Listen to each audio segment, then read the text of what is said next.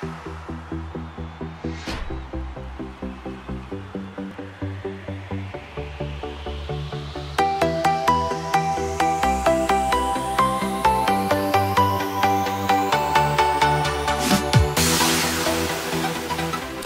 is David Lloyd, and I'd like to share a video with you chronicling a day at my recent lighting workshop near Woods Canyon Lake, northeast of Payson, Arizona. We began at the lakeside campground in a setting of pine trees and aspens, and a sky filled with a quilt of patchy clouds. While I typically begin my workshops demonstrating how to light a portrait in direct sunlight, I began this class with Plan B, discussing the pros and cons of cloud cover as a natural light source for outdoor portraits. This was followed with a discussion of metering photographic exposure. To set the stage for a cinematic portrait, I selected a group of nearby aspen trees for visual interest, and with the help of my assistant, I set a trio of lights in place whose positions will be seen in the lighting diagrams and pullback photos to follow.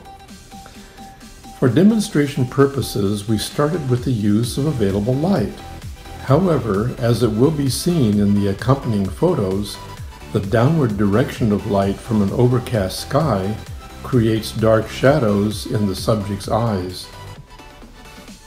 A quick fix for this is to move the portrait subject under the canopy of a tree, thus blocking the direct overhead lighting. This also shifts the light source to the side, allowing the newly formed column of light to sweep across the features of your portrait subject. We were in an open area, and to overcome the drawbacks of the overhead lighting, we added a silver reflector to brighten our model's eyes. The balance is delicate, however, as too much light reflected obscures the soft contours of light desired for a cinematic portrait. To provide greater lighting dimension, we then added backlighting to simulate filtered sunlight behind our subject. As the trio of lights had already been previously set, it was an easy matter to turn on the hair light, which had been fitted with a 1/2 CTO warming gel. Our cinematic portrait was beginning to take shape.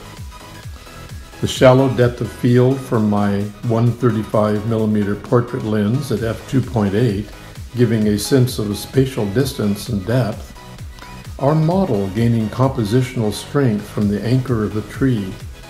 Our subject set to the left third with horizontal framing, and the backlighting simulating filtered sunlight, adding dimension and visually separating the subject from the background.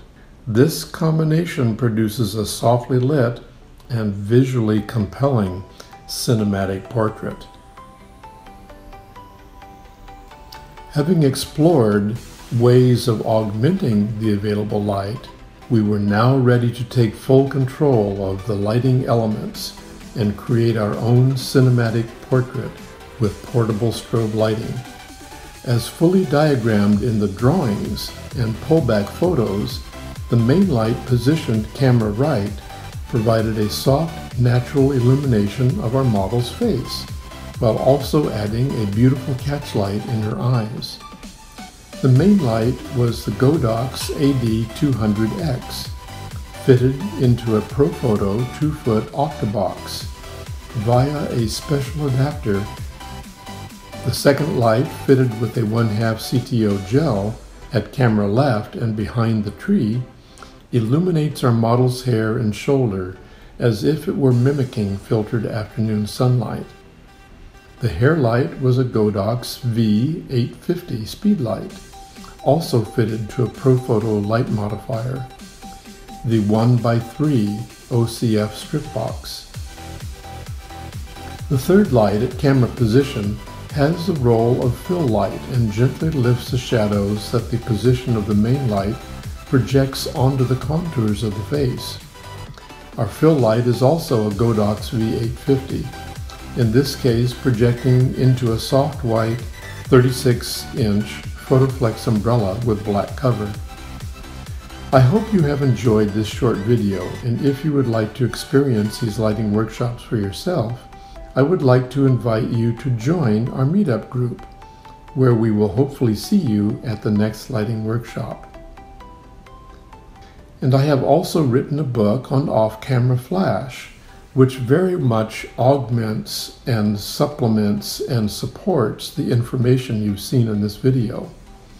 I am providing you with links here not only to my book, but also to my blog, which very greatly enhances the content of this video. Tuning in next time, I look forward to seeing you at the next video.